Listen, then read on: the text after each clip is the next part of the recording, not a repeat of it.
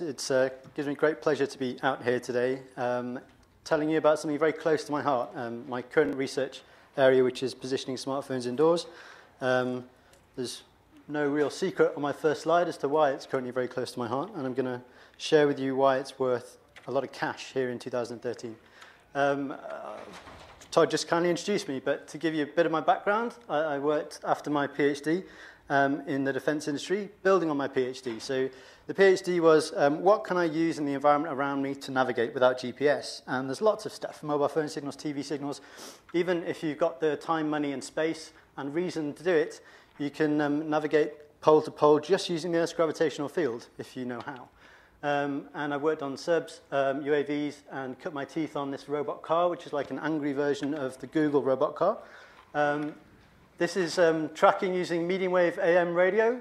So this is 100-year-old technology. This is the stuff no one listens to anymore in their car radio when they're driving around.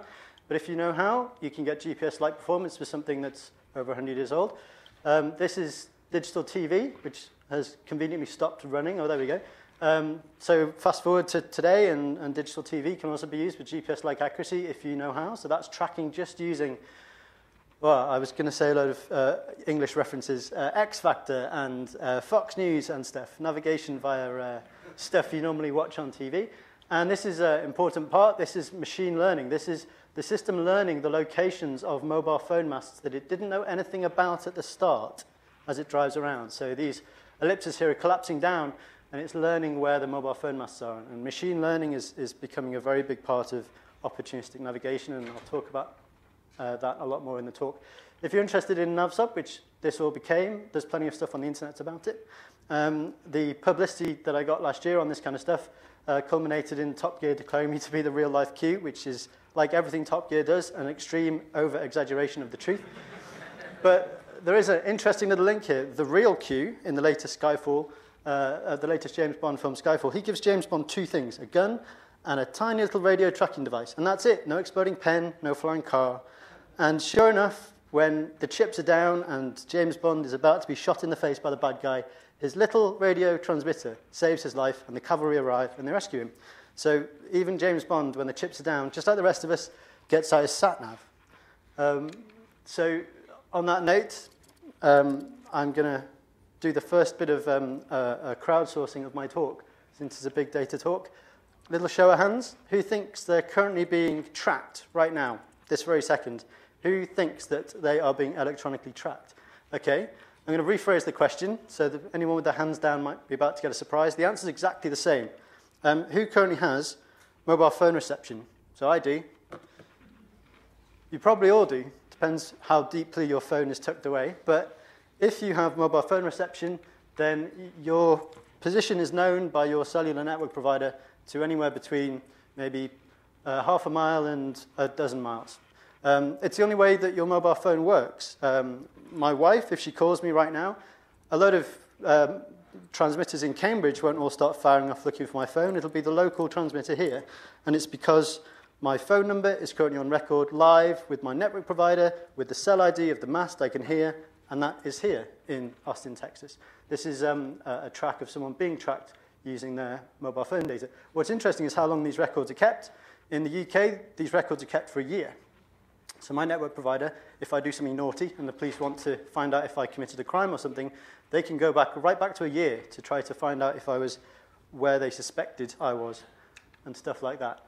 So smartphones and positioning, well, phones, mobile phones, cell phones and positioning have always gone very closely tied together. And we're now at a stage where we really want to move all of the benefits that we have from GPS indoors. So GPS is now in everything. It controls the telecommunications, stock market is based on it. The food in our supermarkets is cheaper today than it would be without GPS, because GPS has enabled things like precision agriculture, which has lowered costs.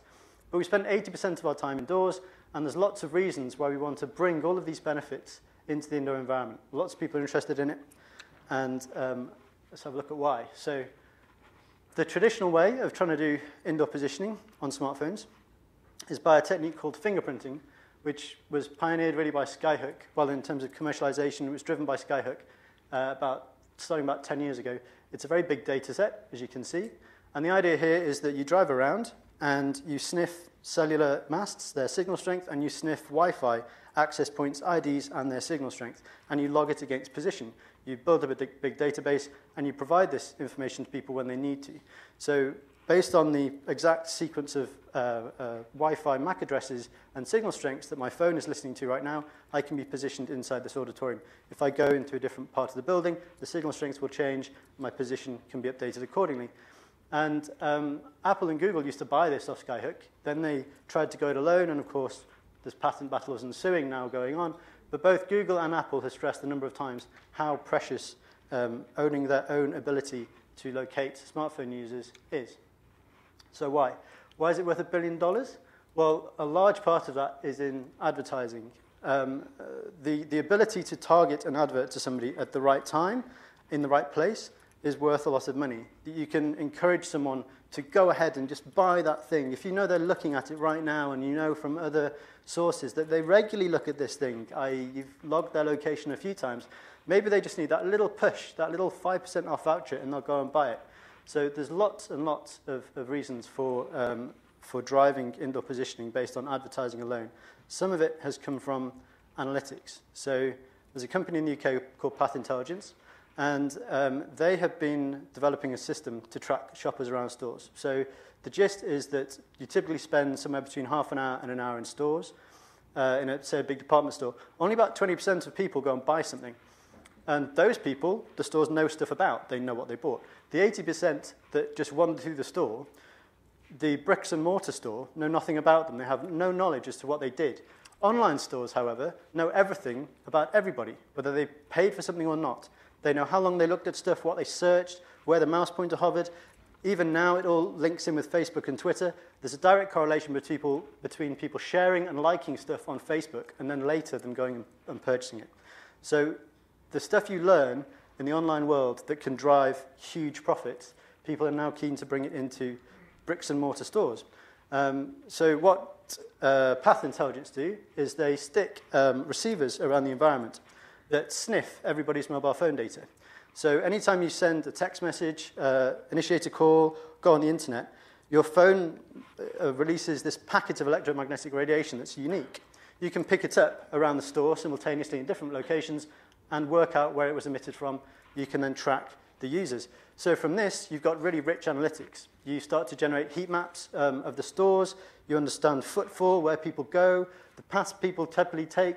You can see how many people walk past certain advertising billboards against others, how much money, therefore, you should charge for those different advertising billboards, things like that. And this is starting to drive an understanding as to how much money you can make by tracking people as they go around stores, and then how much money you can generate by targeting them with information at the right time.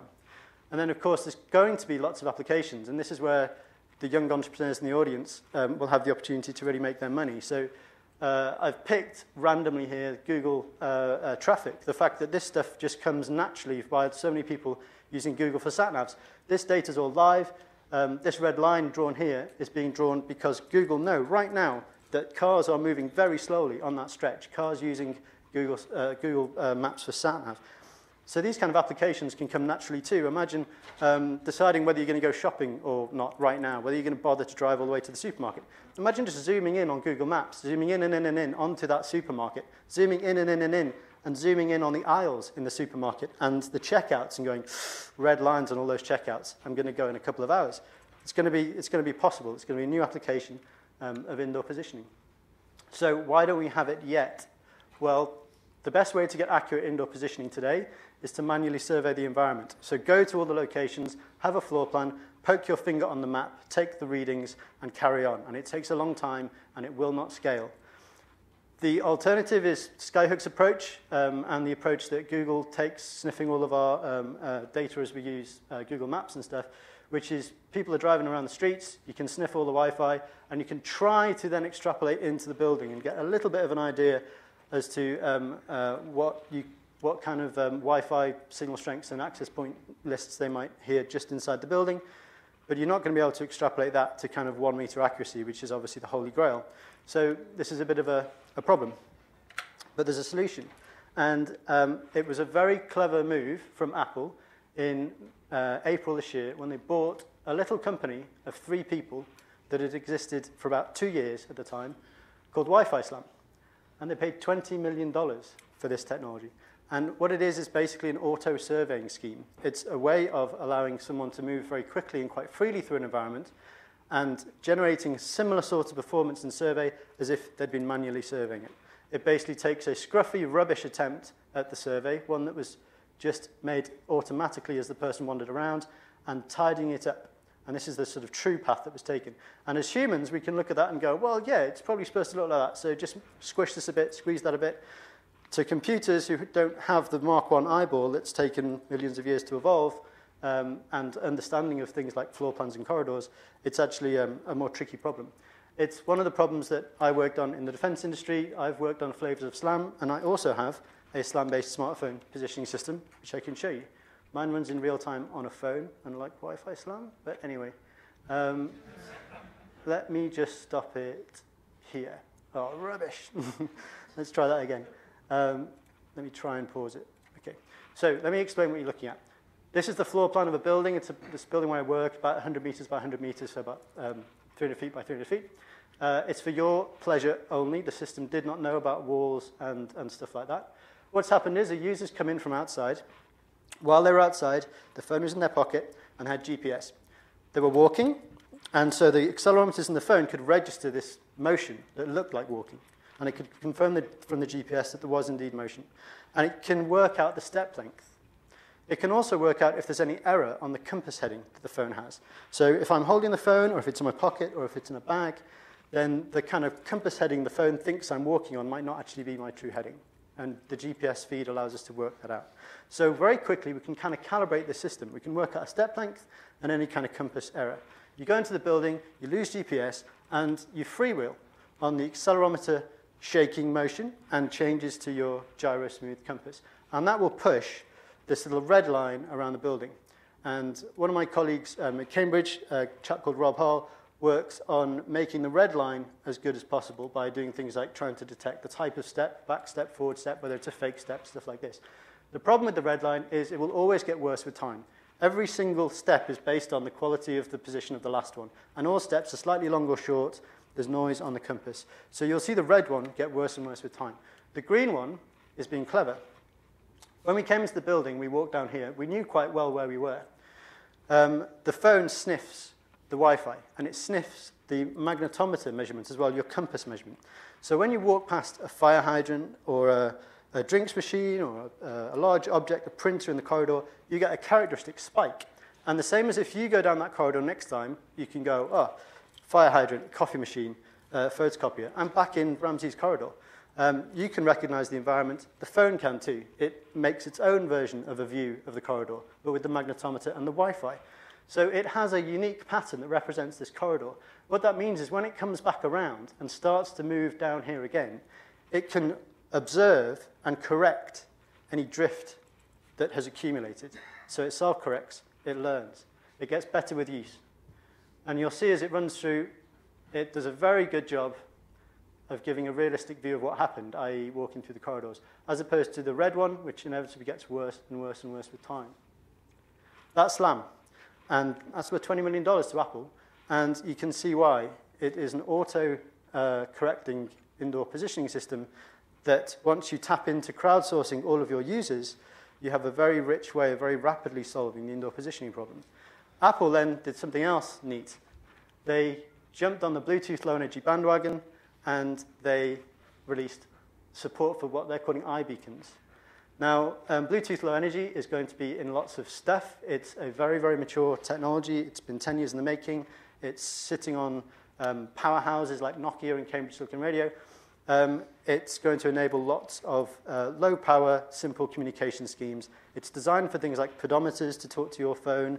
It's designed for you to be able to stick a little tag on your keys so that if you ever leave them behind, your phone will go, do you know you're more than 15 meters from your keys? Maybe you want to sort that out. That's what it's designed for, but because of the boom in indoor positioning and the advertising stuff, it's being jerry-rigged for tailored advertising. And this is the stuff you'll read. Micro-location, a term that I don't think existed about a year ago. Indoor GPS, wireless point of sale, and then you'll see stuff like this. 2-year battery life, 300-foot range. Well, we can look at some facts and pick out what's truth there and what's hype. So I've already mentioned BLE is not an Apple invention. It is an extension of Bluetooth Low Energy. It operates in the radio, the Wi-Fi band, so it has the same propagation characteristics as Wi-Fi. So in terms of indoor positioning, it has the same issues with punching through walls as Wi-Fi does. It has the same problems with penetrating human bodies as Wi-Fi does. So it's going to be similar in terms of its abilities to do indoor positioning as Wi-Fi.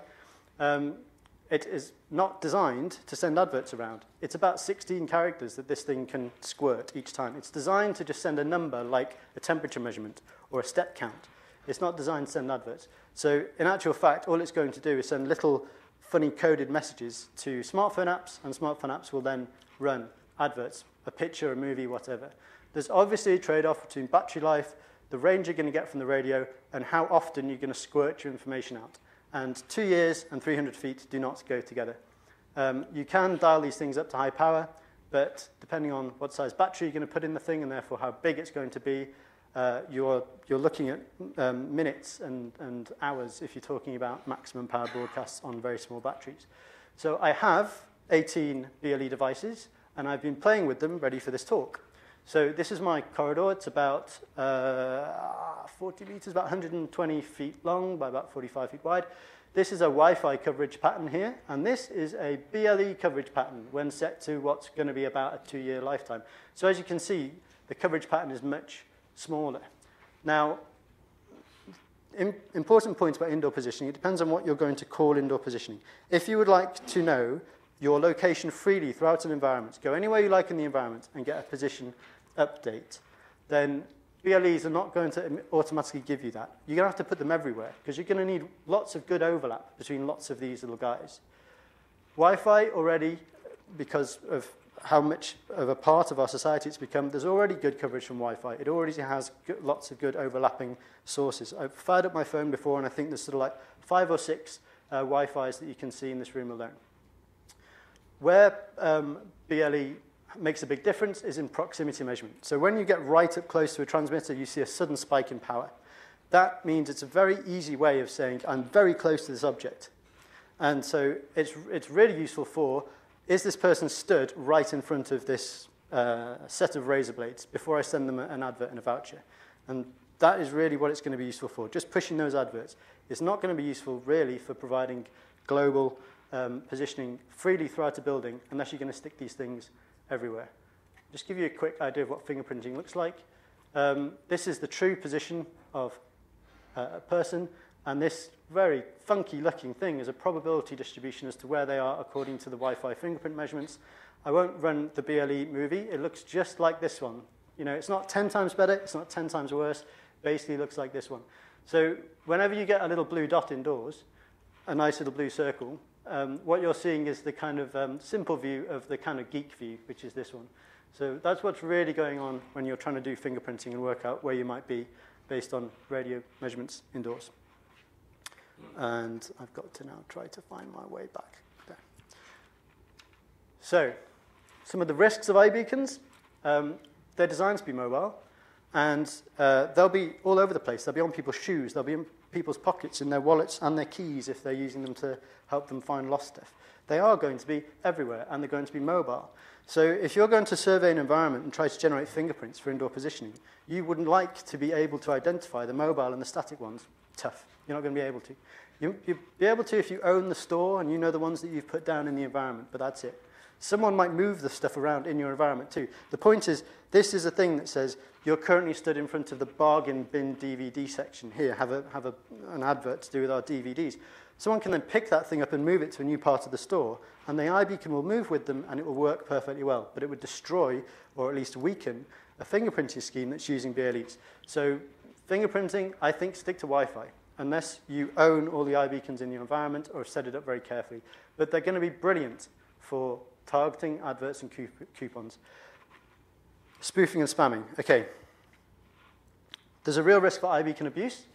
This is what an iBeacon message looks like. There's an identifier at the front, and then there's a little message, as I said, maybe 16 characters that you can squirt out. Right. The right way to use iBeacons is to have a coded message that your app looks at, and goes, right, I'm going to load this picture, or this movie, or do something with this little piece of information. What is a real concern is if people don't understand how to use this properly and put a tiny URL web link here.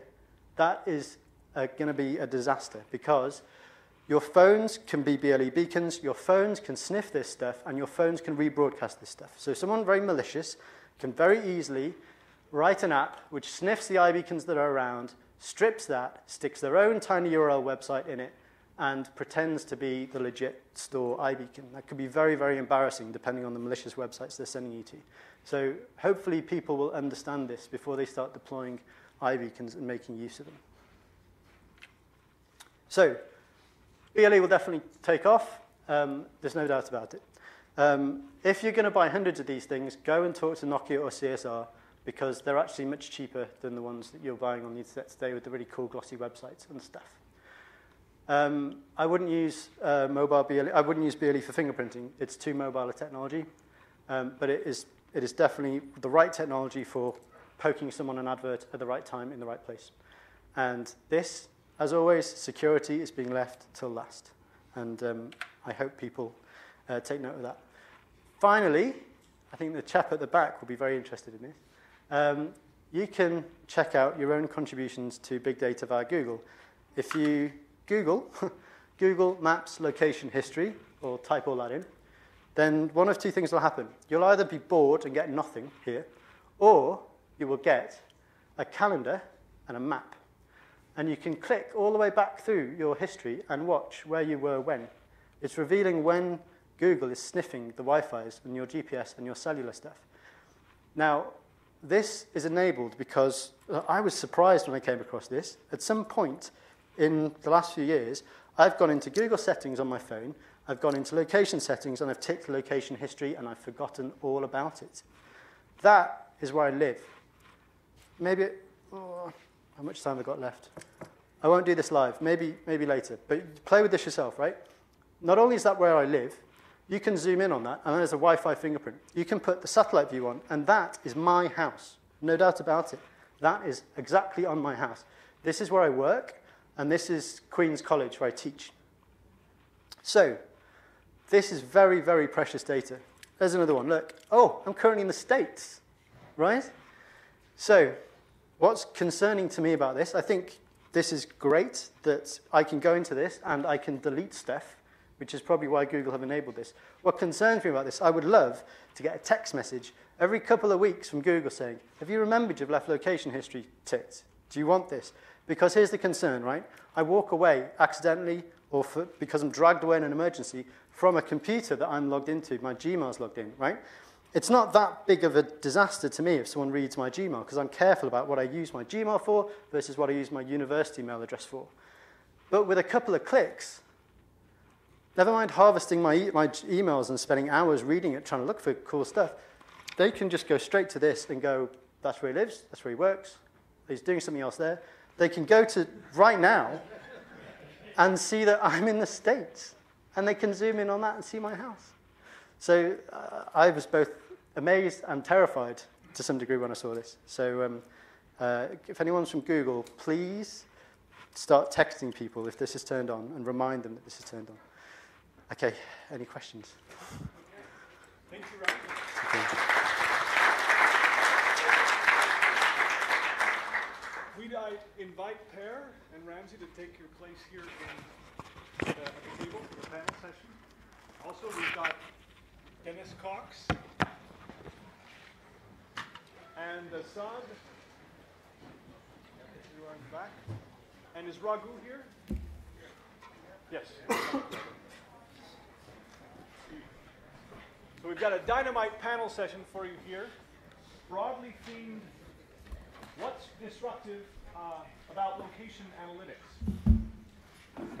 And I'll just introduce the panel by saying, is Jeff still here?